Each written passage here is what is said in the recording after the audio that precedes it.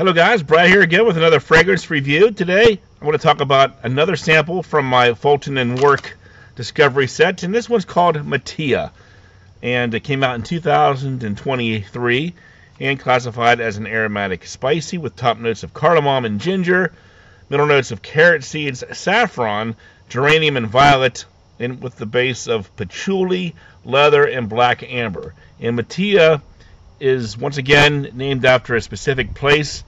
It's an island in the San Juan Islands of the state of Washington. So once again, we're going with the theme of Northwest Pacific here. And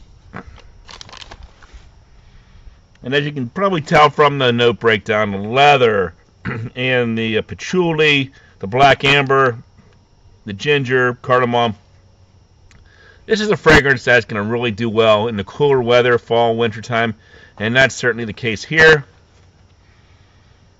You do get a relatively sweet, leathery violet concoction. Lots of spice from the cardamom and ginger.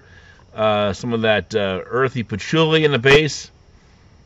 That's pretty much it. It does have a very designer-ish smell to it. If I had to compare it with another fragrance, I would probably say maybe something in the vein of Yves Saint Laurent's L'Homme Libre, which is another fragrance that I really enjoy. That has violet, patchouli, kind of a sweet smell to it as well. I believe that one had some star anise in it.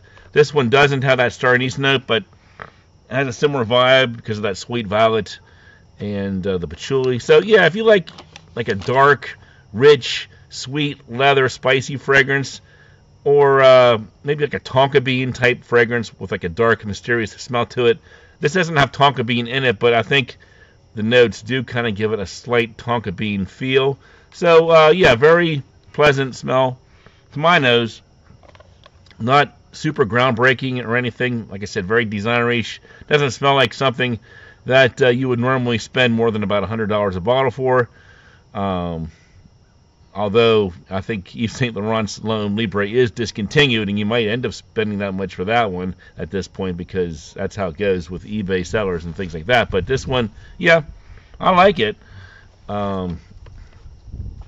Actually, a very nice smell, but not really groundbreaking in terms of uniqueness, in my opinion. So let's get into some final scores here. 8 out of 10 for smell. I really do like this kind of smell. This kind of thing that I can see myself wearing every day in the winter and fall because it just has a nice, pleasant, masculine scent to it. Sweet, spicy, leathery, ambery a little bit. So yeah, really nice smell. Projection longevity, we'll say about 5 to 7 hours. So it does pretty well there. 7.5 out of 10. Versatility, 7 out of 10. Day wear, I think, especially in the cooler weather. Evening wear, you could probably wear it year-round when it starts to cool off a little bit. Probably wouldn't wear it in the high heat. Wouldn't wear it to the beach or anything like that. But yeah, most of the time, this would be a pretty good fragrance to choose. Uniqueness, that's probably the weakest aspect here.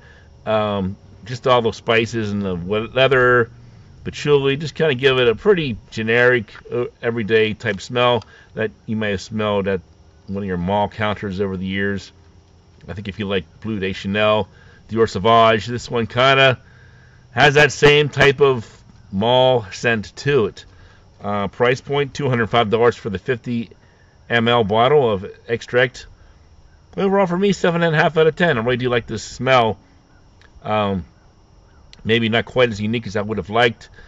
Based on smell, it's right up there with the other ones, but maybe there's like 1 or 2 other ones that I would choose over this one because they smell good and are a little bit more unique than this one. So yeah, check it out though if you like sweet, spicy, leathery, rich, dark patchouli type fragrances. Fulton and Roark's Matia. Thanks for watching, and I will talk to you guys later.